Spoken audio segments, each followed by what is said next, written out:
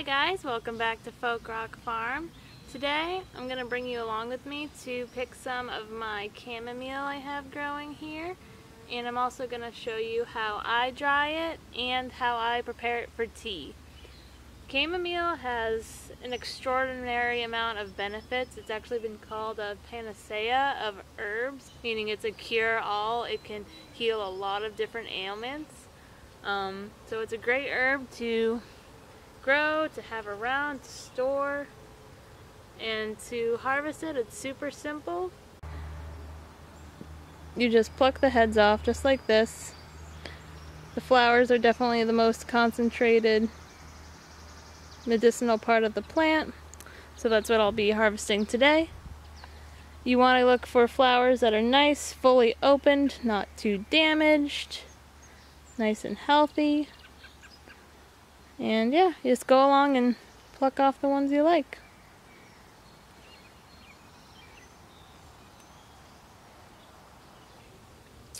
I'm just putting it on one of my herb drying racks here. It might seem silly, but to make harvesting easier, sometimes it's nice to get a belt with a basket or put your tray down on something where it won't get dirty, and to use two hands. It might seem silly, but after working on a farm for 7 years, you realize that every second counts when you're working with your hands and you're doing something actually physical. So if you can use both hands, the idea is you can harvest twice as much. Chamomile has been seriously easy to grow. I started it early this spring, probably in April, just in these little pots. After the frost had passed and this was ready to go out, I transplanted it in this bed, and there's several plants here. The one problem I had with my chamomile this year is that it did get covered in aphids this early summer. The aphids were mostly right at the tips of these plants here, right underneath the flowers. There's several things you can do to combat aphids. You can simply just spray them off with your garden hose. People say that if you knock them down, they won't climb back up. Not entirely sure if I fully believe that, because an aphid had to make its way up there anyways, but that's what they say. You can put cayenne pepper in there. You can put soapy water in there to kind of help battle them. You could also even just squish them. They're pretty soft bodied, so if you grab a pair of gloves and run your fingers down where they're hanging out, you can just squish them. And what I chose to do is actually just went around to all my plants in the garden that had the aphids and just snipped off the portions where the aphids were the most congested, threw them in a trash bag, and got them hauled out of here. And ever since I did that, our aphid problem has been essentially non-existent. One or two here and there, but not like they were. These were absolutely covered. So I definitely recommend doing something to control your aphid problems. When it comes to any pest, you definitely want to try to hit it head on and get a control on it before they start breeding and their numbers get out of hand. It's always best to try to prevent an infestation rather than deal with an infestation. I've also seen a ton of bugs enjoying the chamomile as well, so it's also a great beneficial plant for the garden, as well as being beneficial for the mind, body, and soul. It's quite cute as well. Another cool thing about harvesting chamomile is that the more you harvest the flowers, the more the plant responds by sending out more flowers. So the more you harvest, the more it'll continue to bloom throughout the summer. My hope for this patch is that this chamomile, it's not a perennial, it is an annual, but it self-seeds itself pretty easily from what I've read. So at the end of the season, I'll let a lot of these flowers actually go to seed and drop their seed here. And then I'm hoping next year I won't have to plant any chamomile, it'll come up itself. And then I'll probably just have to go around and thin it a little bit if it's a little bit too dense. But that's my plan with the chamomile here. So this is a chamomile seed, as you can tell.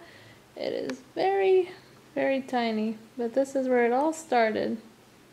So I started my chamomile from this seed right here from Baker Creek Heirloom Seeds. I ordered it online, and all the instructions are on the back for you as well. It tells you how deep to plant the seed, how far apart, if it's frost hardy, what temperature. So what I did is I used some really small celled germinating trays and filled it with loose potting soil and just sprinkled the seeds right on top of the soil. You don't want to cover the soil because chamomile actually does require light to germinate. And I did it in my pop-up greenhouse outside. I believe it was April, with a heating pad underneath so I could regulate the temperature. Now I don't know if you need to go to these lengths to germinate chamomile, but I've just found that the smaller the seed, it's usually a little bit more finicky than larger seed. So I also put in more seed than necessary, knowing that I would thin some more out later once I knew I got good germination.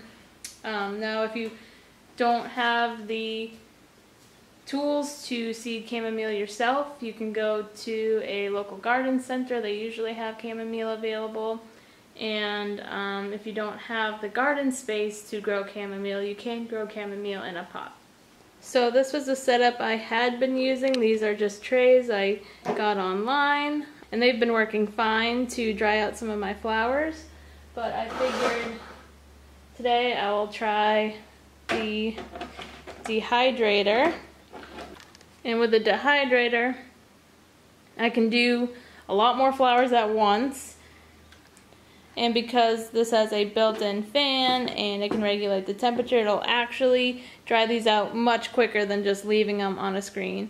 Either way is fine, so whatever you have will work, but today I'm going to see how much quicker I can get my chamomile flowers to dry using the dehydrator. So with my flowers all set to go in the dehydrator, I'm just going to plop the top on and make sure it's set to the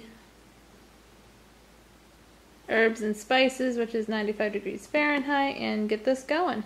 To make my tea, I'm just going to grab a handful of these flowers that have already dried pretty well. So for brewing the tea, I'm not going to do anything too fancy. Just going to put my crumpled up leaves, and going to put my flowers in my little brewer here, my little tea steeper, and I'm going to put that in some water.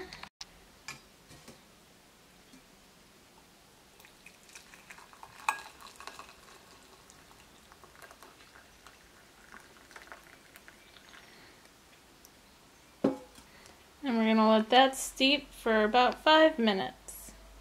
So chamomile has been considered a panacea, or a cure-all, because of all the ailments it is thought to remedy. The most common ailments being insomnia, anxiety, stress, and it also helps with digestive upset, so it's good for upset stomachs.